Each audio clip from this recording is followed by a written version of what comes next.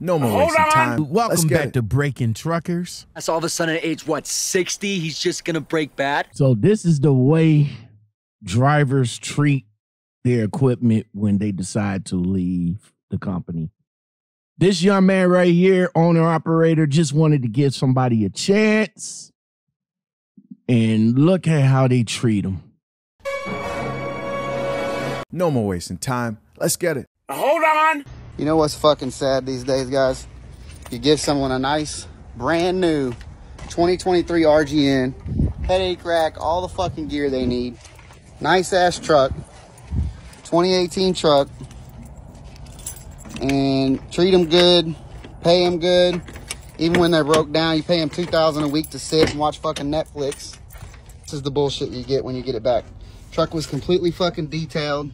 Cigarettes, fucking dip cans, fucking trash everywhere. Broke the fucking bed. Fucking paperwork every fucking where.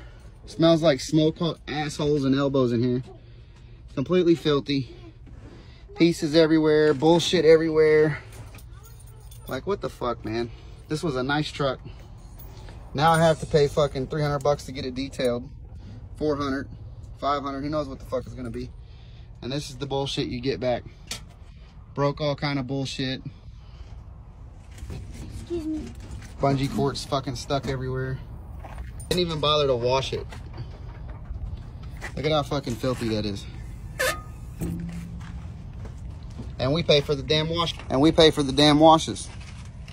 My faith in CDL drivers and humanity is gone, guys. And this is a guy that I actually trusted. And this is the condition in which he brought it back.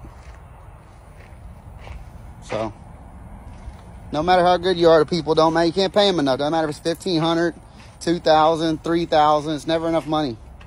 You know what I mean? Human beings just don't give a fuck. Selfish motherfuckers. Sad part is I actually thought we were friends with this guy. I brought him to my house, invited him to dinner, bought him several dinners, you know, and this is the fucking way I get treated. All I know is that the guy's super lucky that he has a family and I'm a nice guy. Otherwise, I'd blast him all over the internet. TikTok, Facebook, YouTube, you name it. That not to hire this guy. So, yeah, it's just speechless. Speechless. You know, you do good for people. And this is the reward you get. Drivers, man, this is the situation that owner operators go through on a daily basis. Finding good drivers. This guy right here, this owner operator gave this guy it might not have been a brand new truck, but it was a new truck to him to run the loads and do what needs to be done. Now, he didn't go into the situation of why the driver quit or maybe the driver got fired or whatever the situation, but he went into what was done to the truck, and this is what most irate, degenerate, anything that you can mention, disgruntled drivers do when they bring the equipment back. They bring the equipment back all disruptive and everything. Like, they really didn't care. And this isn't the first, and it's definitely not going to be the last, but I am glad that this gentleman came on to actually say, yo, this is what we go through. No matter how much we offer, no matter how much we pay, it is still not enough. Now, I don't understand it. I don't understand it. I mean, if you find an owner-operator or a small owner-operator size company and that company treats you well, make sure you get paid, make sure you get enough, no, like that, why? What happened? What happened to the love? Now, I admit, like some companies, like my company, for example, my company is strict. It's like high school. It's strict over here. I mean, the owner of this company is only looking for good drivers, professional drivers. Not no fly-by-night drivers, not no drivers that's going to come in and then get mad and then bounce out. He's not looking for that. He's looking for a driver to help build the company, and I get that.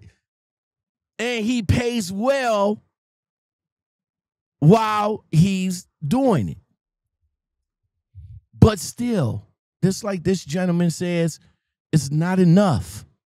It's not enough that he pays him $1,500. Not enough that he pays him $2,000. Not enough that he pays him $3,000, because that irate driver is going to always want more or going to always see a problem. Owner-operators, man, let me know in the comments below. Have you came across drivers like this? And if so, would you have blasted this driver over the internet? I don't know. I think he should, you know, give owner-operators a heads up on the type of driver this dude was. Maybe he's not going to do it to other drivers, companies, I guess. I don't know, but still, they're out there. It's funny, though, before I get off. It's funny that these guys will be cool with mega carriers that's not paying them what they're worth. But go and do some stuff like this to the owner-operator that would. Let me know let me know your thoughts in the comments below. Big G's got it locked, boy. Want you to love me all night, yeah, take me down. Want you to make me real wet, yeah, swim around. Want you to take it like a G, it don't make a sound. And I want you to miss me when I'm